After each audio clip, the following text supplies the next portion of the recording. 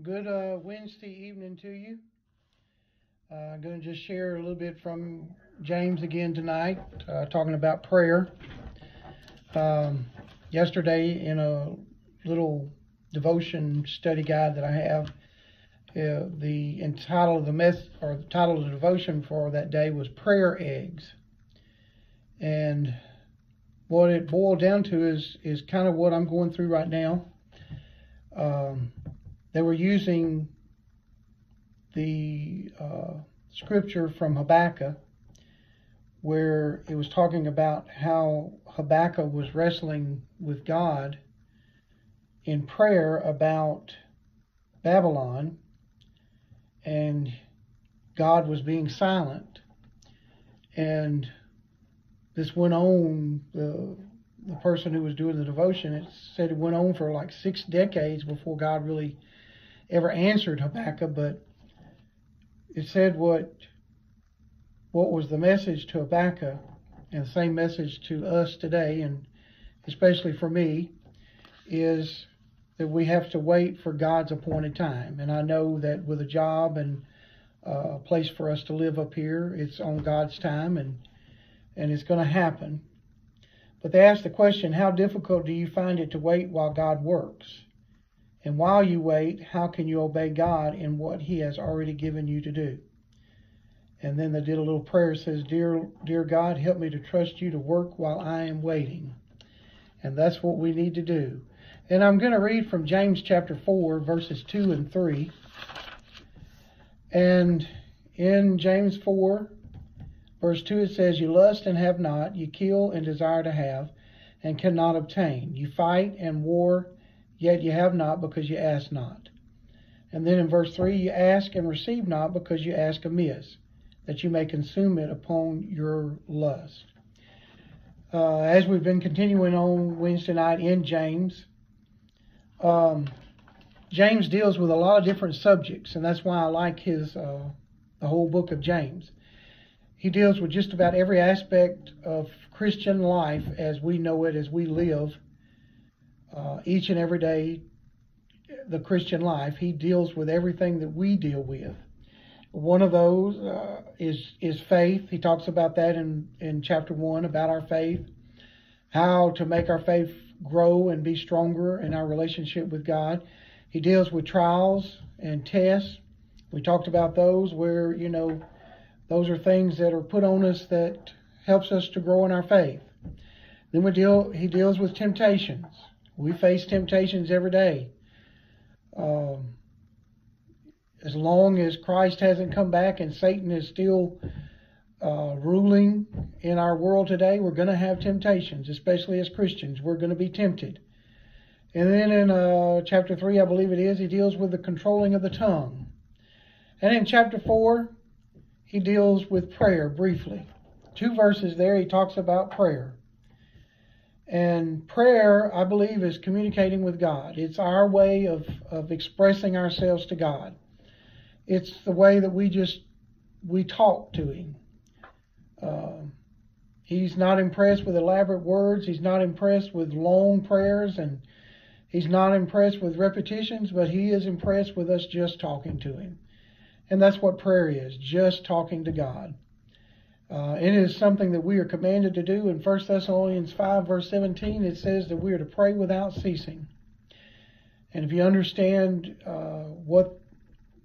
how that verse is put out there, the you in the verse is understood. We learned that in English class, that whenever there wasn't a subject or a complete or a clear subject in the sentence, then it was you understood. And so when you read that verse, 1 Thessalonians 5, verse 17, in the King James Version, it says, pray without ceasing. And so you put the word you understood, the word you. So we read it now as you pray without ceasing. So it makes it a command. It makes us something that as Christians, we need to find time to do. We need to find time to talk to God. And I don't understand why today, as Christians, that we can't find the time to talk to God. But he tells with two different things there. In verse 2, he says, you lust and have not, you kill and desire to have, and cannot obtain. You fight and war, yet you have not because you ask not. He just simply says you're not praying. And sometimes that's what happens with us. We get something on our mind or something that we're needing help with, and for one reason or another, we don't pray.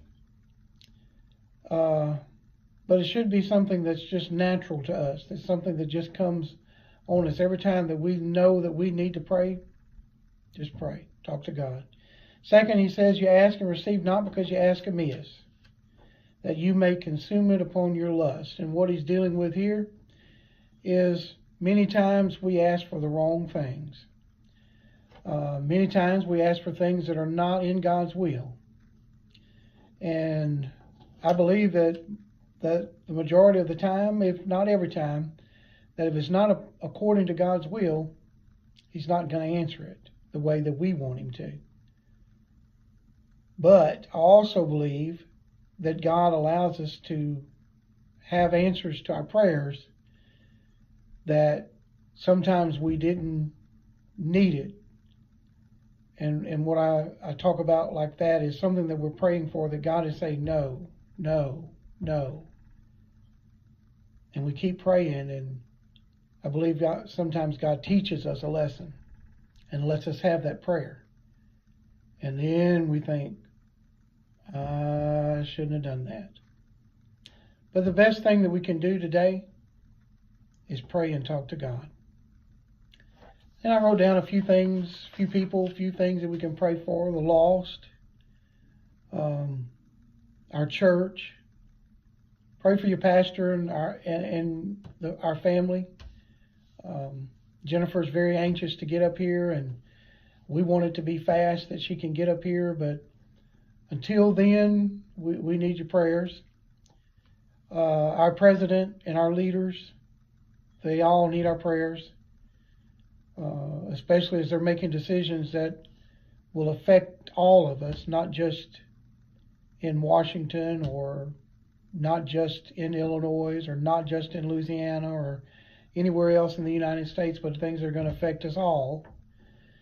Our country, pray for an awakening in our country today of understanding that God and a relationship with Jesus Christ is the most important thing that's needed today. Again, we love you, and let me close with prayer. Father, we thank you for this opportunity for Wednesday to be able to share with your people a portion of your word, but also, Lord, to know that our Wednesday night is also dedicated as our prayer night. And Lord, we lift up all of those that are on our prayer list. Lord, there's so many, Lord, that we couldn't name each one right now. But Lord, you know each name, each condition. And Lord, not only that, but you know the outcome. But Lord, you call us to pray. You say pray for one another. And we do. We lift up our president tonight, all the decisions that are being made that are going to affect us. We just pray the Lord that in all of this, we know that good is going to come out of it because you're in control still. But Lord, we pray for your help, especially for, Lord, those states that are still seeing the numbers still rising higher than they should. We pray, Lord, that you, again, get control of this because we know, Lord, that you have the power to stop it right now. And we ask for that through Jesus' name. Lord, we thank you, and we pray that you forgive us where we fail you, as we pray and ask these things in Jesus Christ's name. Amen.